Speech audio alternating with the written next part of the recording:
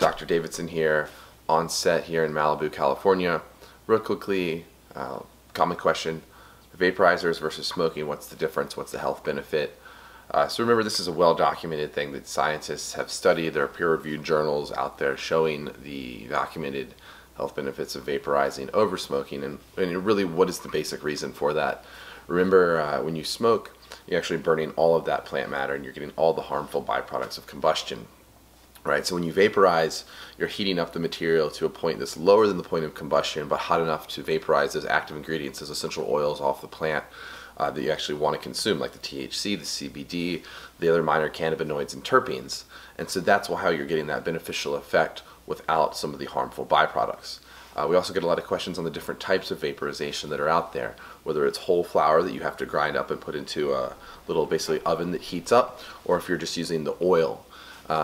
Both of them these days, honestly, are quite healthy. They're all going to be made by, anything that's made by your major manufacturers is going to be lab tested for purity, bacteria-free, mold-free, pesticide-free, and they're also going to have testing that shows you the potency or how much THC, CBD, and other minor cannabinoids and terpenes are present in that mixture or oil or extract, or the flower.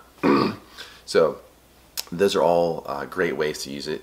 And if you have more questions, you can comment in them below. You can look at some of the papers and the links below here.